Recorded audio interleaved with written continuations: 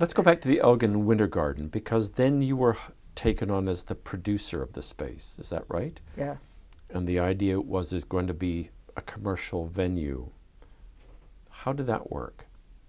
It was okay. It worked out well because I could produce shows. It was too expensive to rent, and I think that's been part of their problem. But as long as you're in there doing, I stayed for about 5 years. I did a lot of shows there. It's a kind of silly thing for me to say, but I mean, producing shows now for me is not that difficult because I know exactly what has to be. And I never even had a casting agent until Napoleon. I mean, and I go to a lot of shows, so I know who's out there, who's doing what.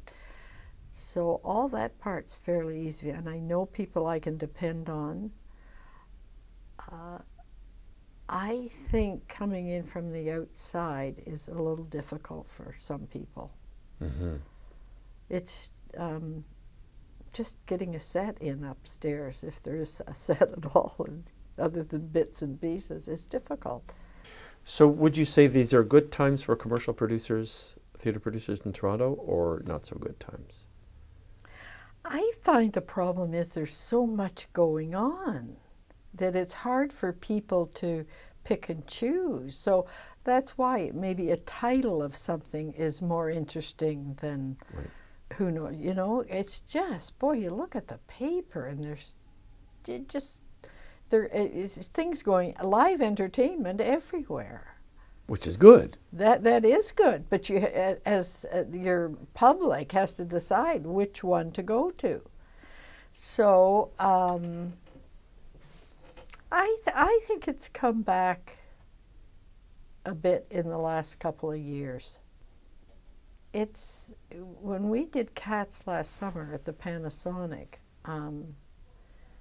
I get so adamant about hiring Canadians. You know, we had 400 kids audition in 1 week for Cats. Wow. And nobody's working. And my aunt, who played the lead, you know, Grizz, and then Saga, I mean, I said, what is she doing here, auditioning? And none of them are working, the musical theatre people. It's shocking. And but then again, we do have musicals at Shaw, musicals at Stratford. yeah, That's never happened. When you were doing Cats, this was not happening. No. So the actual musical theatre performances have kind of spread to other venues, but still. But musicals, you know, Cats did really well last year, because Cats, actually, we had their 20-year reunion or whatever. But to go to Shaw Stratford is wonderful, but that is a real expensive weekend. By the time you go, stay at $300 a night hotel, you know, if you're going to see if you're going to go all that way, you're going to see 2 or 3 shows. And it's expensive, and not. I think there are lots of things on in Toronto where people just want to go and see one show and go home. Yeah.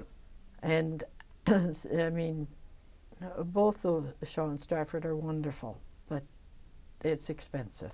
Yeah.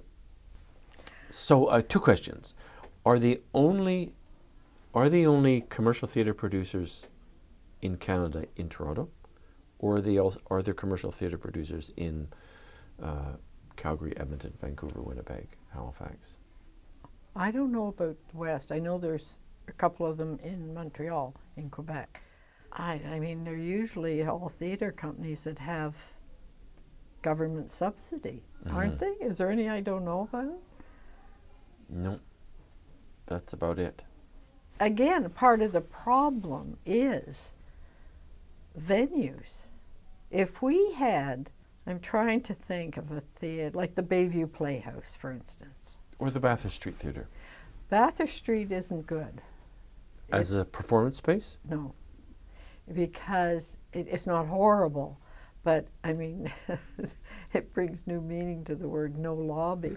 I mean, there's nothing you can. I mean, But that space, or like a Bayview Playhouse, or even a Jane Mallet, that if it wasn't IATSE, that's all we need. I'm telling you, is a 500-seat theater. And why is there not a 500-seat? If there's a need for it, why hasn't it been built? Well, who's going to build it? I mean, who the would risk Daniels the money? one down at. Does it Dundas? You know where Regent Park is. But if I had my druthers, I would take Berkeley Street. Downstairs at Berkeley. But that's 300. Yeah, well, you can't have everything you ask for, you know, Okay. always. Okay. No, the dream one would be the Bayview Playhouse. But nobody's building them. Every theater I ever used is now a Kentucky Fried Chicken or, you know, takeout. I mean, Teller's Cage, we did really, and at Ports we did really well. Yes, it was a dinner theater, but we got a lot of stuff done. But do you think nobody's building them, or they all turned into Kentucky Fried Chicken because of the price of real estate in Toronto? Probably. So in fact, our real estate market has in fact squeezed out mid-level Yeah. commercial theatre production. They should be building, and if anybody would do it, it would be Mervish in his new, but we could all be dead and buried by then, so in his new Geary building. But in theory, Panasonic is whatever, 600 seats, 700 seats. Yes. That's your mid-level space. Yes, it's good, but we had to really work to get cats in there. The backs, you know, dressing rooms and things are a little cramped, to say the least. I think Hart House works really well as a theater in that, because it's in a university, it's a community thing, and the IATSE knows when to pull the cord and not pull the cord, you know? It is such a fabulous theater. But you as a commercial producer would not use Hart House. Oh, I've used it. I did DQ there with Casey House. Right. 3 times. I did Arsenic and Old Lace with Kate Reed and Charmian But in the King. last 5 years? No, but I'd still go. I sit on the board there, so I see a lot of stuff there. No, it's a terrific theater to work in. What's made the Mervish model of producing commercially so successful? Subscription. I know that some people go just because it's on there. They don't even know what they're going to see. Are there any commercial theatre producers outside of Toronto who work on the subscription model in London, in New York, in LA? I don't know. I don't know. I only know about a couple of the guys that work in Montreal. Because what I'm thinking is that Mervish may have made a hybrid between the public system and the private system. So he set up a private commercial theatre producing system that has what we use in the public, meaning a subscription, to handle his risks. Yeah, they talk about it. They don't have a lot of risks. I mean, they sell a lot of tickets. And, you know, listen, it's $9 a ticket on top of your ticket price every time you buy one. How do you mean 9? 9 for what? One ticket. It's a service charge. Right. So you're saying they've got a revenue stream in there just through the service charge, let alone the production.